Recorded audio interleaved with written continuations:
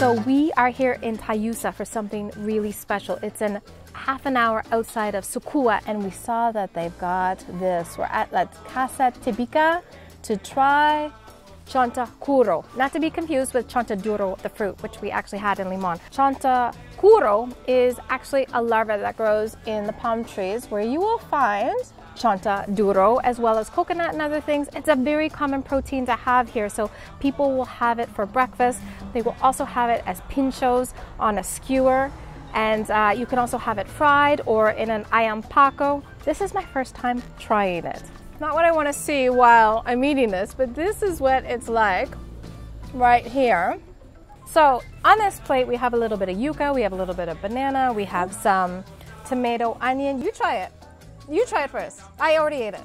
So for me, it just tastes like something that's been put on an asado. It has that charcoal flavor. The texture of it is a little bit like soft inside, almost if you had like a really soft pureed sausage. The head is crunchy. But it's actually really good. It's a little bit juicy inside, not too dry. This is very easy to eat. Like a squishy hot dog bite, like a Vienna sausage. Yeah. Vienna sausage. Yeah. So if you've eaten a Vienna sausage, you could definitely eat this. And so the cool thing is, again, this ají here in the Amazon is salt mixed with the spice. So it's great because it sticks to everything. It is interesting. If you think this is going to be weird, and I know a lot of people are like, oh, are you gonna eat that slug, that larva?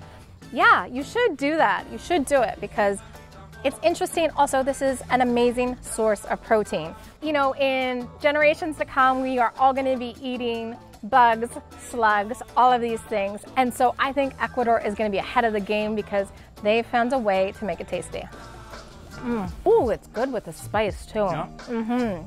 I don't recommend eating them while there's a bowl of them live. That's a little harder to do. But I'm so glad we tried this. I thought this was gonna be the weirdest thing I've ever eaten in Ecuador. This is not even close to being the weirdest. And then they gave us a little bit of this Tayusa drink, also known as the Red Bull of the Amazon. This existed before coffee. Remember, coffee is not from Ecuador, it's not from South America. So long before that, the original stimulant was this. This is made with a leaf that they dry here, and then they just prepare as tea. Now we did learn that you can use it fresh. You can make a fresh tea or a dried tea. Some people put sugar in it. I don't think it needs it. Yes. This is well worth coming to. What a great experience, and I can tell you it's tasty here. I am so glad that this was our first experience.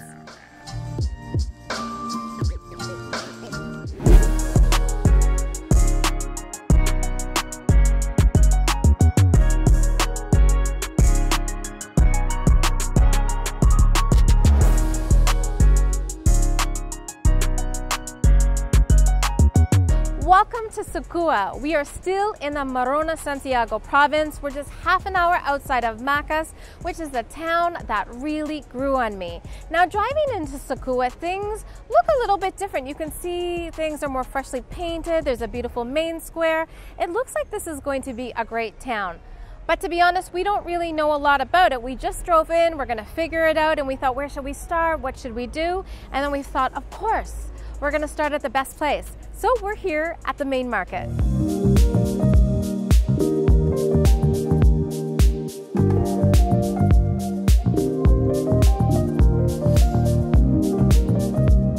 All right, guys, so this is tagua. So tagua is known as a vegetable ivory, and Andreas had told me about this because people actually take the seed and they make things into it, but it's actually really tough to carve because it's like ivory. It's like one of the strongest things, but it actually comes from nature. You don't need to, take elephant ivory tusks, which don't exist here. And it was one of the first things that we saw coming into this market, and so she told us you can eat it raw. And so she opened one up. I think this cost us 50 cents to try. So when you want to try things, she's selling them in bulk, but it's always good to ask if you could buy. So we are trying this. The smell It's a fruit, but also it smells like a potato. Yeah, but there is something citric in it. Yeah, it's like a citrusy potato. You had said at one time you thought it was naranja. Oh, in the beginning, I was about to say it doesn't taste like much of anything. Actually, it has like a strawberry, peachy, banana flavor to me, like almost like a yogurt, like a very mild, right, yeah. like a fruit cocktail yogurt. So basically all you do is you cut it open and you've got to eat around the seeds. Don't even try to bite through the seed. You cannot get a knife through these seeds, so you're definitely not going to get your teeth through them.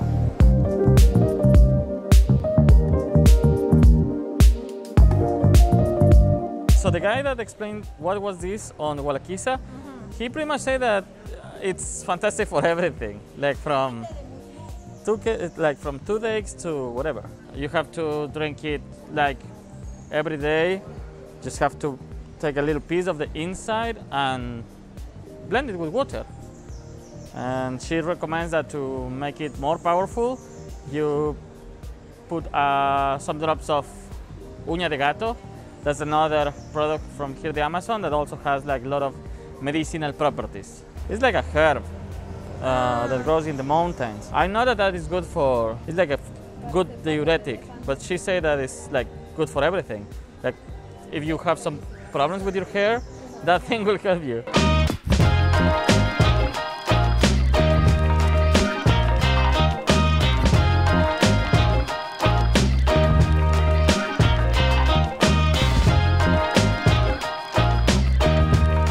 Alright, so we came upon this fruit right here, which is called morete. You can eat it raw, but it has to be super ripe. And so this almost looks like an armadillo or like some kind of animal kind of shell, but they said if it's not ripe, you actually have to put this in boiling water to loosen the skin up. So we're gonna give it a try. The thing with these fruits is that they actually change color. So there's a big pit in the middle, so you basically just scrape off the flesh. You just scrape off the flesh from it, and the flavor changes. So it has this sharp, citrusy lime, but almost an orange flavor. It starts out creamy, kind of chalky, and then actually gets a little bit like naranja. So actually, they were really nice here. We asked them if we could just buy one, like how much they would charge for us to just buy one. One is always going to cost you more than, say, if you buy a bag. So this is just really for us to try. And she said, no, that's fine, just take it. So super nice. But now I want to know what Andreas thinks, because it's a complex flavor. In the beginning, you're like, it tastes like nothing. And then you're like, wait, is that naranja? Is it lime? Is it lemon? Is it mandarin orange? What is this? Are you curious? All right. Like orange? Something citric? Yeah. I don't know. To me, it didn't taste like anything.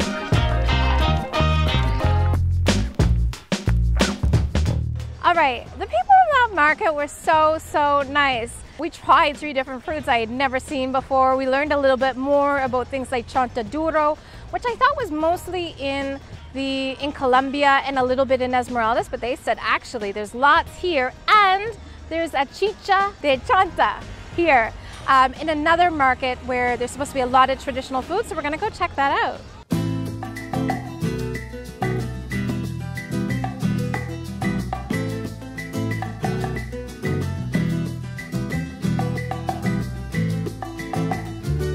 We're at the Comedor de Ana. She was so nice to explain to us this drink that I've been wanting to try. So this is chicha de yuca. Now in the Amazon, traditionally how they would do it is they would take the yuca, which is very starchy, doesn't have a lot of juice, and so to extract all the juices from it, they would actually chew it. So the process of chewing it and then spitting out the juice helped ferment it, because the saliva helped ferment it.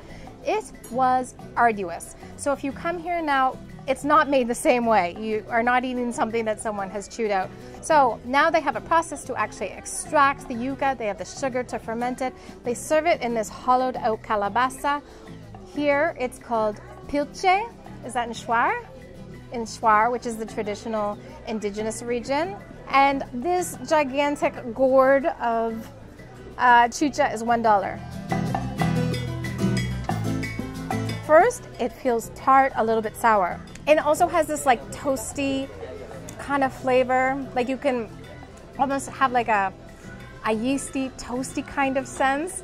If you like sour beers and things like that, or if you like fermented flavors, I think you're gonna love this. Yeah, it's very fermented. Yeah, it's very fermented. So it's like one of those fancy saison beer that you'll find in a artisanal brewery. Not bad. This is actually way better than the ones that I have had before. And I had it in northern Amazon, where everything is a bit more traditional, like old school. This one is quite good.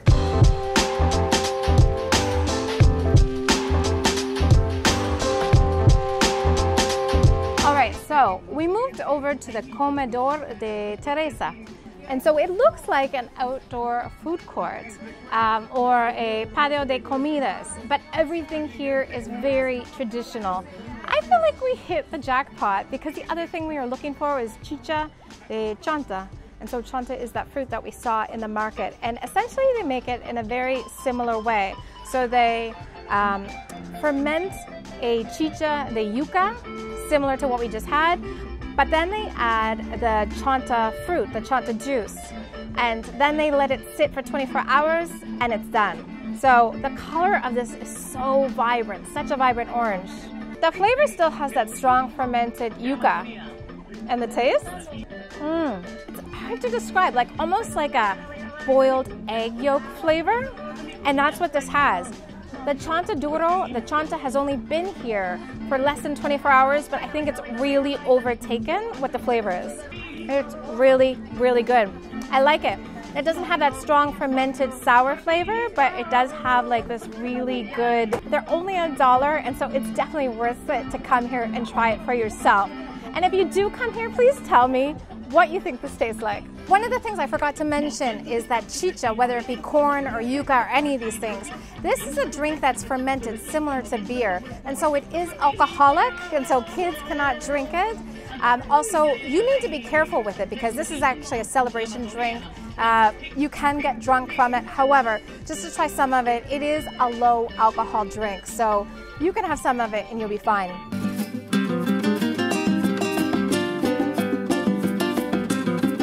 This is a little bit different than what we had in Walaquiza. It's a different fish. So we had tilapia. This is the cachama, which is the river fish. And then also, instead of a banana, this is actually made with yuca because that's what's plentiful here. But the one thing that is consistent in both was this ají. So discovering all of these different kinds of ají is so cool. And so this is an ají made by mixing the salt and the spice together, which is great because this is a steamed fish, and so there's not going to be a ton of flavor other than the charcoal coming through those leaves. So you really do need a little bit of salt and ají to kind of, well, spice things up. And based on what we saw everyone else do this, you were eating with their hands, or at least that's what we've seen other people do. And I believe they're bringing napkins over, which is great. But I don't know if I've ever eaten steamed fish with my hands, but I eat everything else with my hands, so why not? All right, so it was hot, so I'm using the yuca as a little boat, a little utensil. This is such a good fish. Clean tasting. I wasn't sure what it would taste like as it's a river fish, but it doesn't have a really strong flavor. It actually has a very fresh taste. All right, so you can see this fish is cooked perfectly. So when we got here, they actually said to us we were gonna have to wait 25 minutes. But there's so much meat here. And I would say, having eaten this and eaten the tilapia, this is a much thicker fleshed fish. They give a bigger portion. This was $3.50. But the actual fish itself, cachama, it actually tastes much better. I much prefer it. And also, I love yuca. So I would say it is one of the things that you must eat in the Amazon, and I would recommend eating it in Sucúa.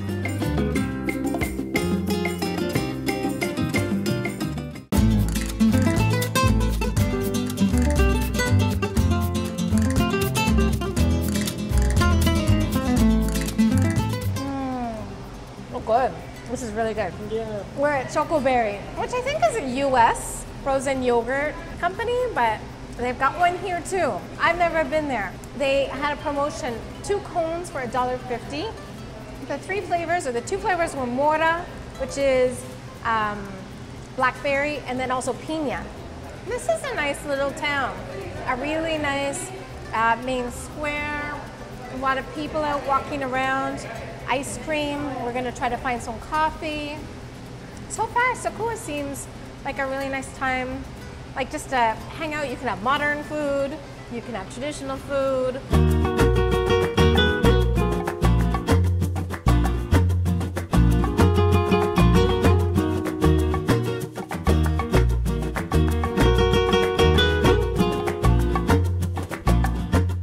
Ice cream. This ends my video of Sucúa, Ecuador.